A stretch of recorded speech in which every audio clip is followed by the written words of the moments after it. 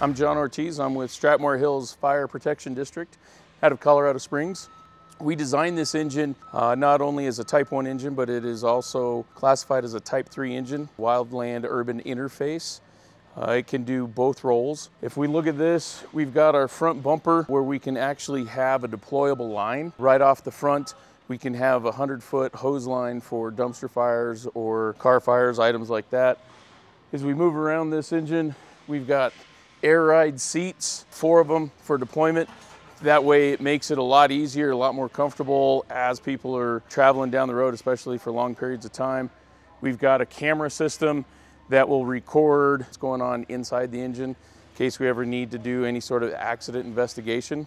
We've got 2 hose lines, one off of each side, to where as we pull up on scene, we can go ahead and put it in pump gear and we can go ahead and address the throttle from there. We also went with manual levers. We didn't use any electronic levers. The front compartment is going to be for long-handled equipment. Our firefighters are going to be able to get out of the compartments, grab a tool, and go right to work.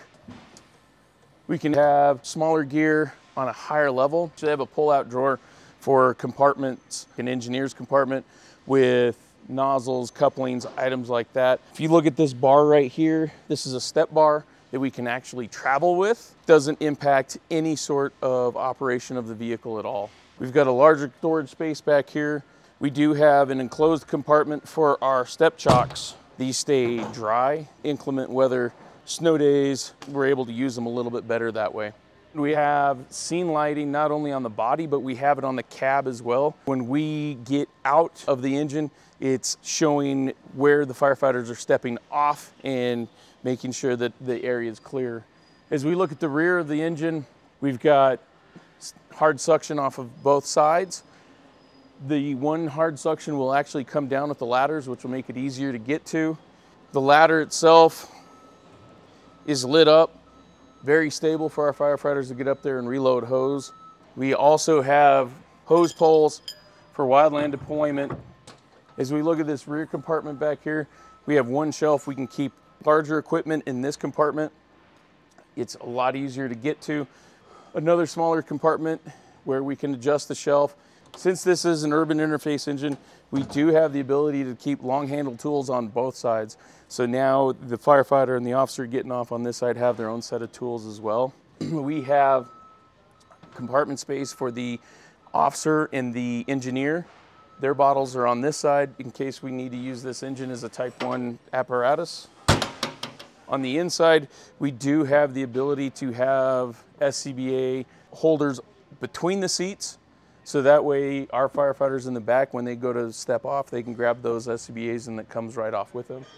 When we go to put it in park, the light bar and the remaining lights will go to 50% and it will go to a cruise mode to where it'll sit there and stay steady, and every 10 or 15 seconds it'll flash.